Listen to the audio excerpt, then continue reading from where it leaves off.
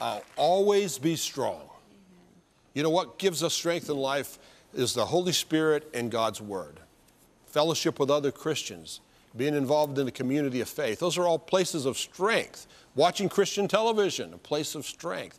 We always on Real Life have looked at the Word, and today I want to do the same.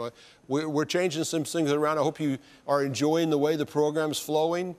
Makes us run around the studio a little bit more, but let's go to the Word. And Terry, we always do this together. So let's go to the Word.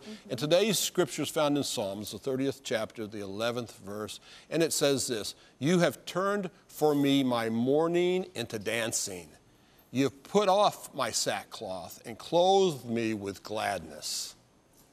You know, brothers and sisters, life isn't always easy. It has difficulties. It has pains and sorrows. And you know, we can't get out of that.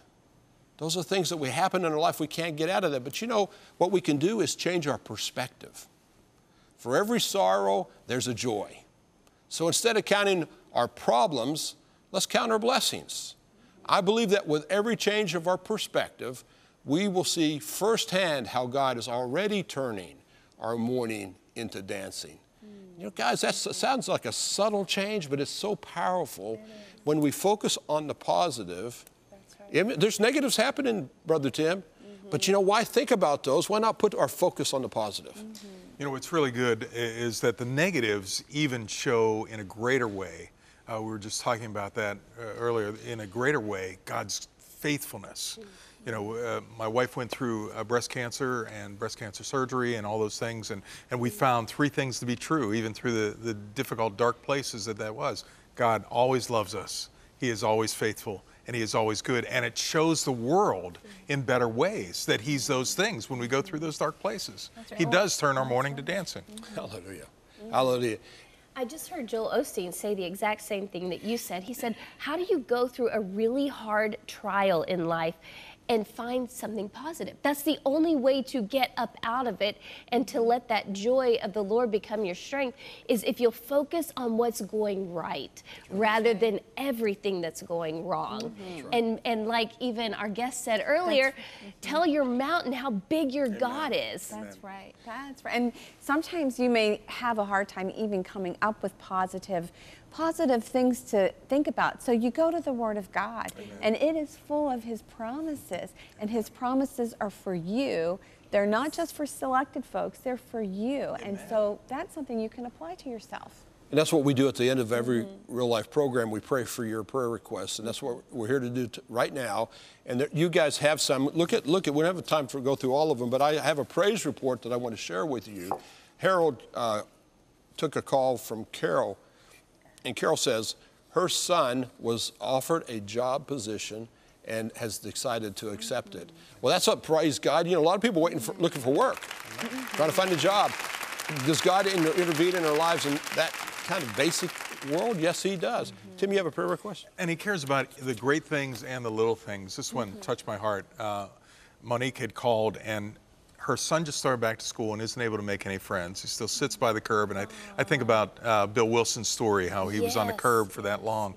But God cares about that. Monique, if you care about it, guess what? God cares about it, and He loves you that way. God, send that little boy some friends, some great godly friends in Jesus' name. And Esther here called diabetes, cancer, depression, anxiety, overweight. And I tell you what, you can come up out of that. And nothing can weigh you down in life, because God is for you. Run to Him. He will heal you. He will help you. He will be your source of all strength and all hope. Amen. Hallelujah. Well, Stephen, we're going to be praying for you because you're in your second treatment of chemo. And so we're praying for healing and strength, God's wisdom, and His infinite mercy in your life. And for all of you that are going through that as well, any kind of chemo or any kind of treatment for cancer, we are lifting up prayers for you. In Jesus' name. Sherry calls. She says she has a parasite under her skin, and pray to remove it. Sherry, put your hand, take your right hand right now, put it on that spot where that parasite is, and let's pray. Father, thank you, Lord. We curse that parasite in the name of Jesus. Speak healing and health to Sherry, Father, that parasite has to dry up, be gone in Jesus' name. Amen. Amen. Well, we're so glad to be able to be partners with you in ministry, partners with you in prayer. we close with a prayer. Guys, let's put it, we feel like we're a long way apart, but maybe this is, the kiosk hasn't gotten any bigger, so let's pray. Lord, we thank you that you are our God and we are your people.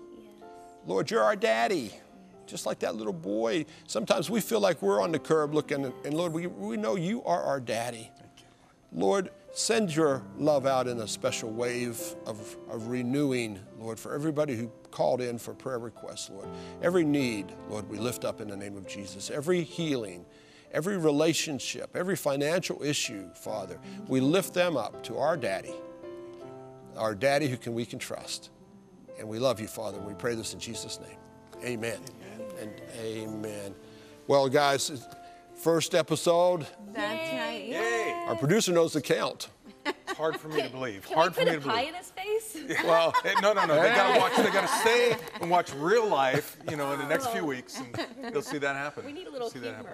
humor. Well, it's all about people knowing that God really loves them, despite right. the difficulty Yes. they're going through. God loves you. Yes. Amen. Well, He does. John just gave me a number. What is that number, John, again? It's 552, 522. 522 episodes. Wow. Here we go. That's right. Here we go. Praise God. Wait, we're going to have a party when it's 600 or 550. Let's do that. Well, Or if you want 525. more to connect with us, watch this. We got something to show you.